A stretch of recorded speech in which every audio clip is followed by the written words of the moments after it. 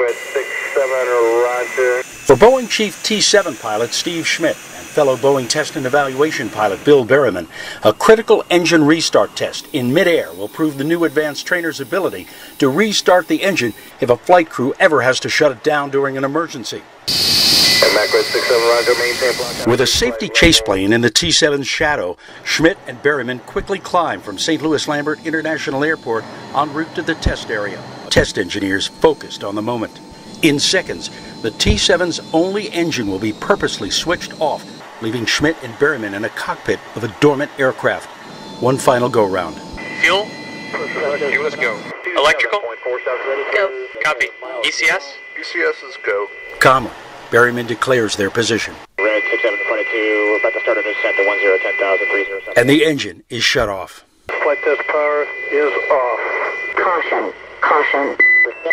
Boost low, boost low. Your blood pressure kind of goes up when you shut the engine off. Your only engine airborne, but you're just following your procedures. You're looking at what you expect to see. Then, after 48 seconds without power, Berryman pushes the engine restart, and the T-7 is brought back to life. 17,000, looking good. All right, flight test power is back on, data.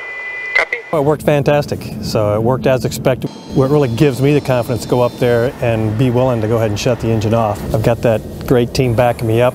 We have confidence in the system, and that goes into the airplane now. I mean, we're just proving it to everybody else that this airplane is very robust and it's safe, and it's going to be a great pilot trainer for the U.S. Air Force. Back Red 67, instead of maintaining 4,000, proceed direct to initial. Push the tower now, Red 67. Tower data com check on 123. 53 data copies.